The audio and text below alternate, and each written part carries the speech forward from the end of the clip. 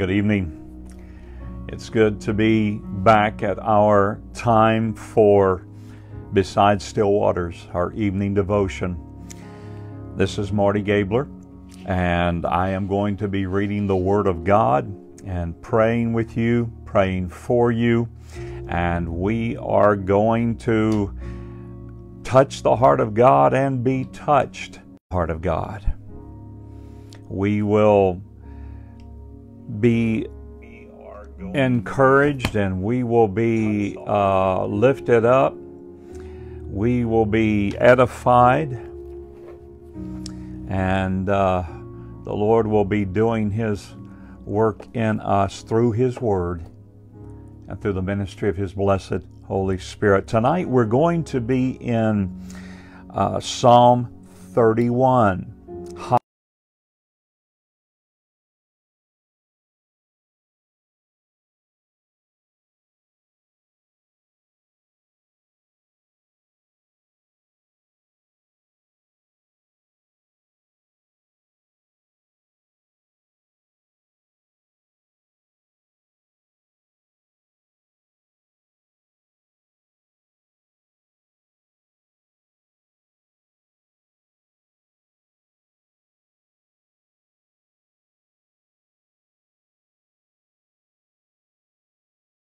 Left Jesus after a time period.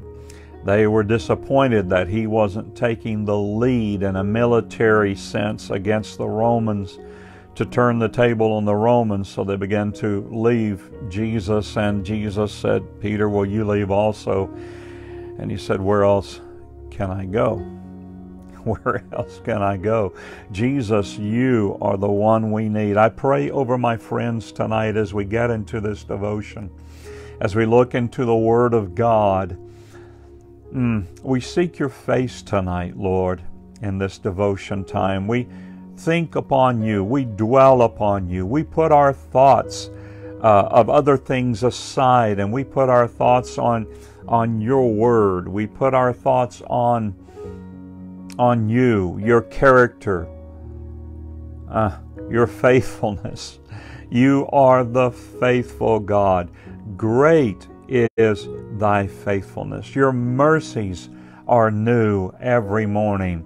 Let's just praise Him here at the beginning of our devotion. You are faithful, God. You are never without faithfulness toward Your own, toward Your children, toward those who call upon Your name.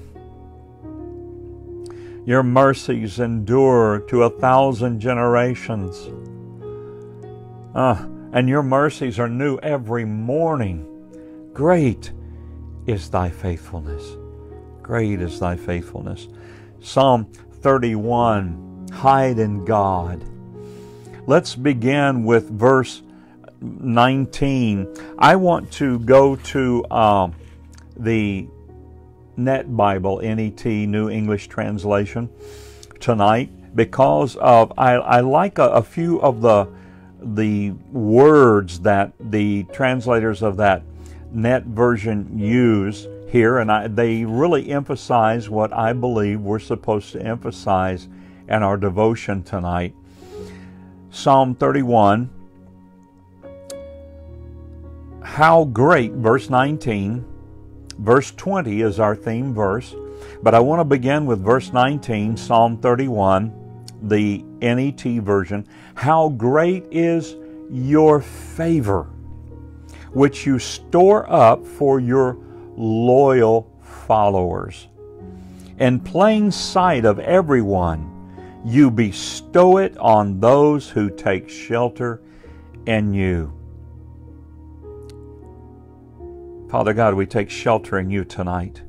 You are our shelter, our hiding place. We make that commitment to You right here at the beginning of our devotion. We are hearing the Word of God tell us that You are our shelter. Your Word says it. Your Word labels You thus, and we trust in You thus. Our theme is hide in God. Have you ever experienced, now this language might sound a little unusual to you, but that's the way it came to me today. I've been dealing with some things over the last couple of days, and I'm going to mention it right here. You'll know what I'm talking about because this has happened to you too. Have you ever experienced, and here's this kind of a strange terminology, have you ever experienced a little attack sneaking up on you? Now, you know, it wasn't anything major. It didn't take you out. It didn't put you in the hospital. It didn't even put you in bed. It didn't completely deplete all of your bank account and, you know, totally destroy all your credit and credit cards or anything like that. But a little attack, an irritation, an aggravation, but it was an attack. Maybe you didn't recognize it as being such at the time, but that's what it was. And then, about the time you recover from that quote-unquote little attack, then another little attack comes along from a completely different direction, coming down a completely different avenue in quite a different form, but it is also one of those little attacks, and it does the same thing. It causes a considerable amount of distraction from your day, from your obligations, from your peace of mind. And then about the time you think you've recuperated from that one, or at least you've got a grip on it and can handle it, here comes another one from yet another direction of a different sort. And then you finally, at least I do, I get to a point to where I think, okay, then where is the next one coming from? Or when is the next one coming? After a while, I don't know about you, but I get to thinking, this can't be coincidence. I mean, like, I've had 3 of these little attacks hit me within X number of hours in the course of 2 days. This can't be coincidence. I think if you and I are thinking that, I think we're thinking correctly.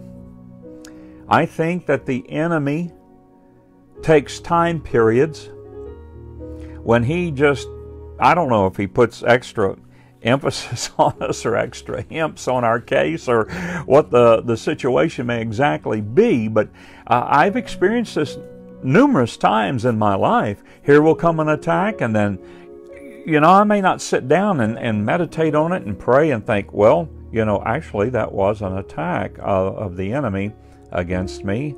And then, you know, when the next one comes along, say, oh, okay, yeah, I was ready for that. It's like I've got 2 or 3 of those things hitting me before I even realize, whoa, I'm under attack. And today when I was meditating on this, I've been doing some work outside, some physical labor type stuff, and you know, my mind really gets to digging in deep when I'm working like that, and I all of a sudden it hit me. Bless my little heart, I'm under attack. I began to pray in the Spirit, began to seek the face of the Lord. What are these attacks about? What is it that the enemy is trying to distract me from? That's what attacks are about. If the enemy can't take you completely out, he wants to derail you, or he wants to distract you, wants you to be caught up with things that keep you from focusing on the true mandate that's ahead of you. Especially when these attacks affect us emotionally and affect our sense of value. And they eventually kind of like prod us to a point to where we start judging ourselves and start, oh, I didn't act right in that situation. I didn't have the right attitude there. Oh, golly, where's my faith? I just finally got to the point to where I just started saying, God, I need a place to hide. If a soldier is out on a battlefield and shells start flying in, mortars, and bullets start whizzing past him and everything, I think it would be wise of that soldier to find a place to hide from all of that stuff zinging in on him. I think it's wise of you and I to follow Scripture. Scripture tells us we can hide in God. We've got permission. Let's do that. Let's hide in God. How great is your favor, Psalm 31:19 says, which you store up for your loyal followers. In plain sight of everyone, you bestow it on those who take shelter in you. We're taking shelter in our God tonight, you and me, my friends. Father God, we take shelter. Let's just lift up our voices in prayer. Let's just open that confession out to God and into the atmosphere. I am taking shelter in you tonight. Mighty God, Jehovah Sabaoth, the Lord of angel armies, I am taking shelter in you tonight. I'm diving into the foxhole. I'm diving into you to hide in you this night. I need a place to hide. And like Peter said, where else can we go? Where else? Being our rock, our shelter, our cleft, our place to hide.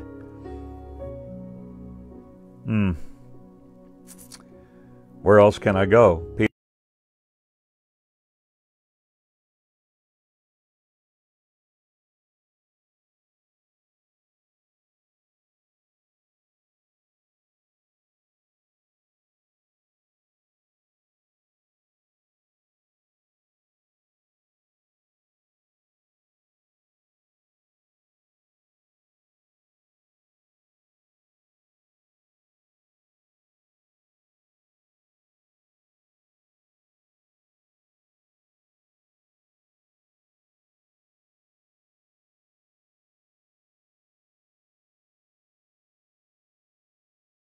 Love the way it's ministering to me. It is ministering to me. You hide them with you where they are safe from the attacks of men. You conceal them in a shelter where they are safe from slanderous attacks. There may be some of you that are under attack from people. People at work, people in your family, people in your community, maybe even at your church. People in places of business where you're trying to get something done, something purchased, something accomplished, trying to get the worth for your dollar, trying to get the guarantee applied where something has failed on a product. Father, whether we are being slandered by men, or whether we are being attacked by slings and darts and arrows that fly at us of all sorts, that are ripping up our emotions, that are stealing our peace in the middle of the day or in the middle of the night, we find that shelter in you. We come to you for that shelter. Conceal us in your shelter. Psalm 31:20 says you do.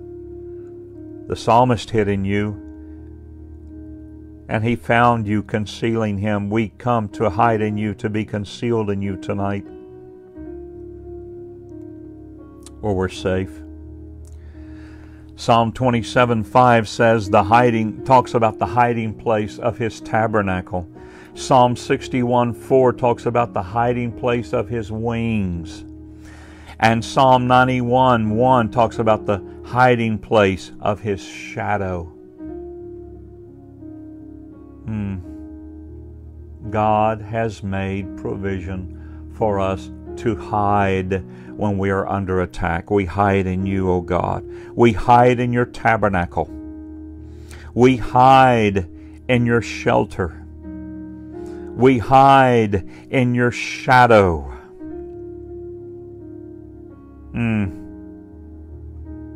We hide under Your wings tonight.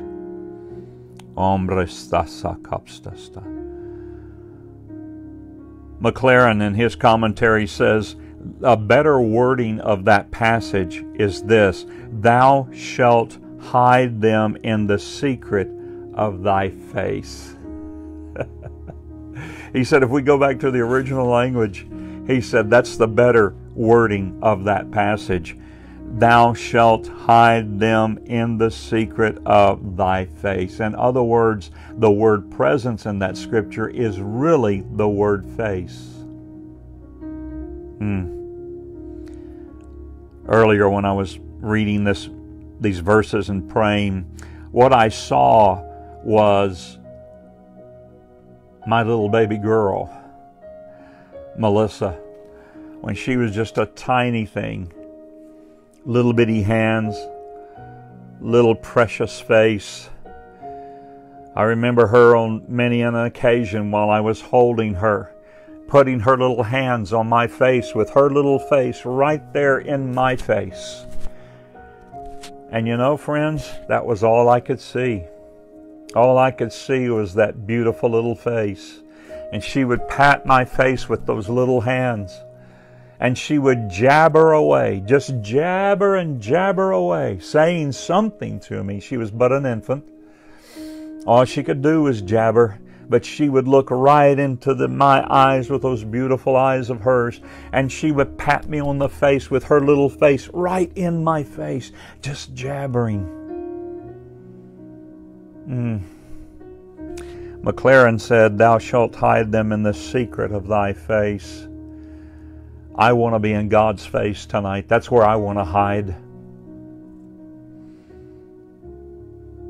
There are those who believe that this was talking about the light of His presence and His glory, hiding in that light where no evil darkness can pierce through. Hiding, being so close to Father, being so drawn into Him, pushing in, pressing into Him. So the Bible says, draw nigh to God and He will draw nigh to you. Just getting right in there in His face.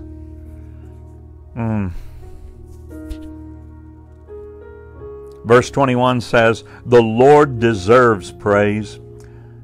I'm in Psalm 31, verse 21, the NET version tonight. The Lord deserves praise, for He demonstrated His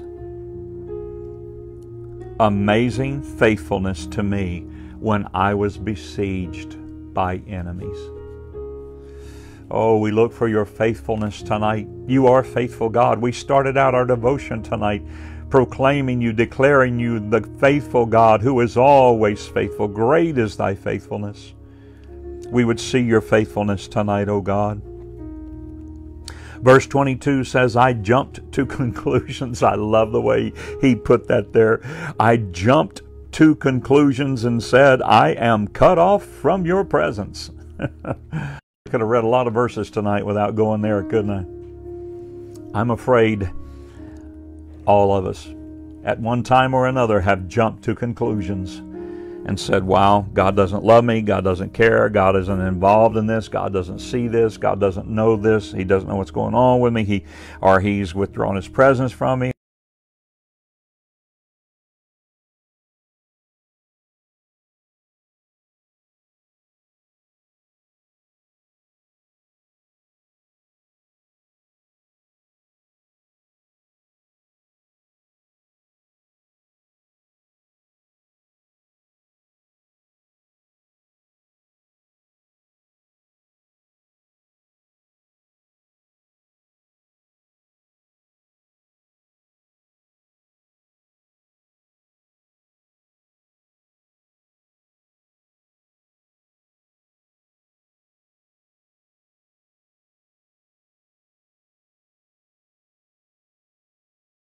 place of being in your face that darkness cannot pierce through to.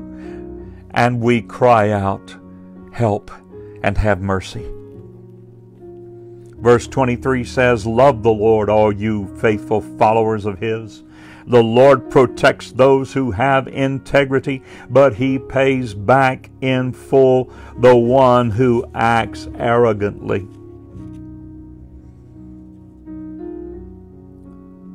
We love you, Lord. You are faithful. We love you for who you are, and we love your faithfulness. And then finally in verse 24 of Psalm 31, the psalmist says, be strong and confident, all you who wait on the Lord. Be strong tonight, my friend. Be confident, all you who wait on the Lord.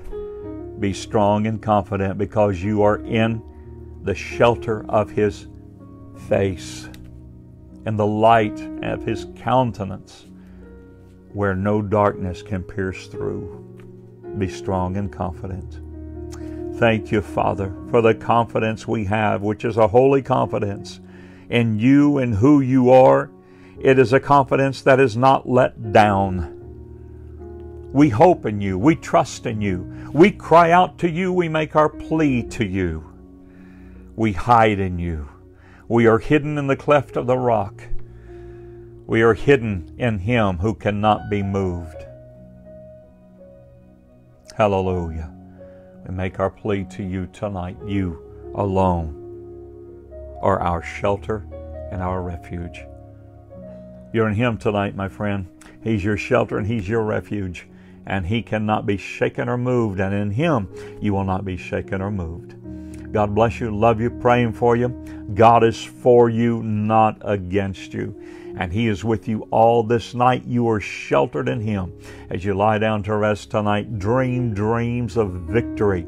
Dream dreams of expectancy in the Lord. And the Lord guide every step. And may the Lord give His angels charge over you to lift up your foot, lest you dash it against a stone. Love you, praying for you. Good night. Blessings.